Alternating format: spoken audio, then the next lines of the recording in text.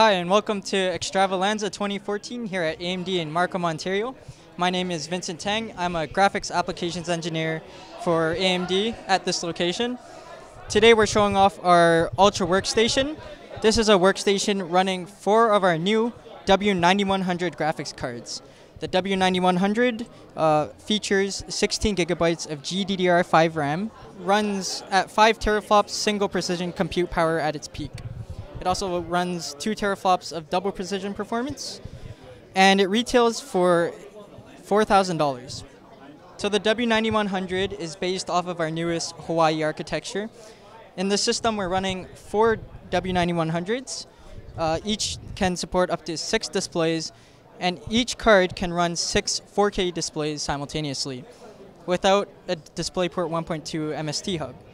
It's very impressive for what we have today. The system is designed to be used with CAD apps, animation, 3D modeling, and other professional grade applications.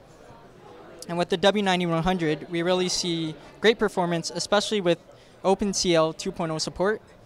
As OpenCL 2.0 is rolled out, we'll continue to see the benefits of running the W9100. Our system here in total costs about $25,000. Accounting for 4 GPUs at $4,000 each, and our 2 CPUs, which retail for about $3,000 each. We're running Intel Xeon 2697s. Altogether, as I said, it's $25,000 roughly. And as we see, many apps are moving over to OpenCL.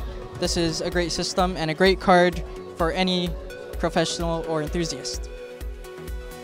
Our Vector 150 drive. This is our current top-of-the-line client SATA drive. It's got industry-leading performance, industry-leading endurance. The one thing that we like to harp about are